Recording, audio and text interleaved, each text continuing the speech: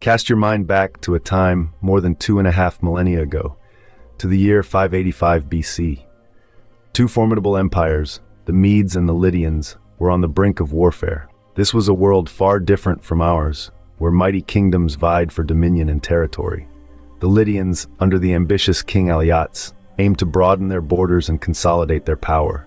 Mirroring these ambitions, the Medes, led by King Cyaxares, were equally hungry for expansion and supremacy. The stage was set. The tension these dynastic powers was almost tangible, the atmosphere thick with the imminent clash. Disputes over landholdings had turned hostile, birthing a war that had been raging for over 5 relentless years. This conflict, a bitter testament to their desire for expansion, was on the brink of finding its place in the annals of history through an epochal event, the Battle of the Eclipse. On a fateful day in May, the Medes and Lydians met again on the battlefield, their swords gleaming under the rising sun. This encounter wasn't a mere skirmish. It symbolized the climax of years of tension and conflict, the driving desire of each side to dominate the other. The lead-up to this day was characterized by an intense territorial dispute and the struggle for resources. Both sides had been sharpening their strategies and refining their tactics. The Medes, famous for their swift cavalry and archers, planned a battle of motion and distance. Conversely, the Lydians, with their renowned heavy infantry, trusted in their fortified defenses to withstand the Medes' offensive and counter with force. As dawn broke, the air was thick with the impending conflict, vibrated with the sounds of metal, and echoed with the war cries of soldiers. The battle initiated with the Medes' cavalry's bold charge, while their archers held back, ready to launch their deadly missiles. In response, the Lydians stood firm, forming an impenetrable shield wall to absorb the impact. While the Medes managed to create turmoil in the Lydian ranks initially, the Lydian infantry stood resolute, repelling the attacks and pushing back the Medes. However, as the battle wore on, no side could claim a distinct advantage, transforming the battlefield into a chaotic melee-sphere of warriors, horses, and weaponry. Amid the stalemate, an extraordinary celestial event began to unfold overhead, an occurrence that would decide the fate of the battle and perhaps history itself. In the thick of battle, the day morphed into night when a total solar eclipse obscured the skies. Soldiers engaged in fierce combat suddenly found themselves gazing at the disappearing sun, their world plunged into an unplanned darkness. The ensuing chill spread like wildfire across the battlefield, replacing the heady adrenaline rush with a tangible blanket of fear. Warriors dropped their weapons in shock, while commanders stood stunned.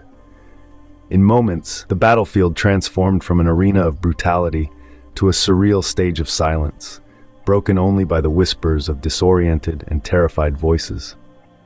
This eclipse was more than just a celestial event. For these ancient warriors, it symbolized divine intervention, a portent from the gods.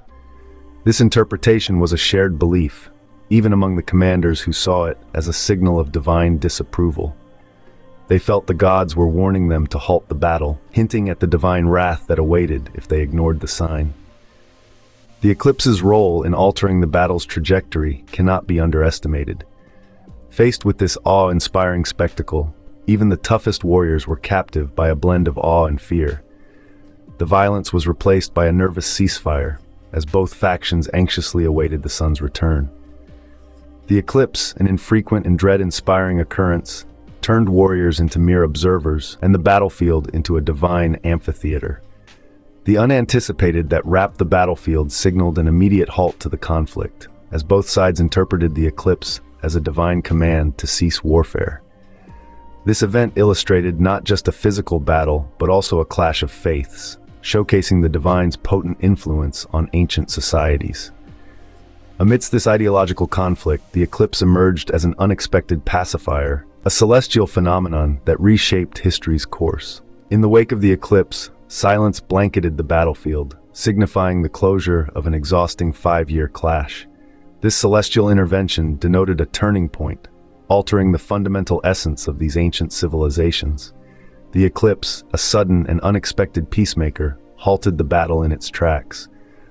Awestruck by this cosmic spectacle, both factions agreed to a truce, The battlefield in this moment morphed into a forum for negotiation, and a peace treaty was forged in the embers of war. An agreement backed by the heavens themselves, it was a stark reminder of nature's influence on human affairs. The Babylonian astronomer-clergy, forecasters of this eclipse, emerged as key players in this historical event. Their interpretation of celestial signs foretold a sweeping change, and their deep understanding of this divine science influenced the conflict's resolution. This foresight not only garnered them immense respect, but also defined the course of history. The Battle of the Eclipse reshuffled political borders and alliances, becoming a symbol of divine intervention and peace. It brought about a profound change in warfare strategy and perception. The event has a distinctive position in historical records, not merely as a feud between two empires, but as evidence of a celestial event's power to shape human events. It serves as a striking reminder of our position in the universe and the intertwining of astronomy, warfare, and history. Thus, the Battle of the Eclipse not only terminated a war, but it also became a pivotal milestone in our comprehension of cosmic events.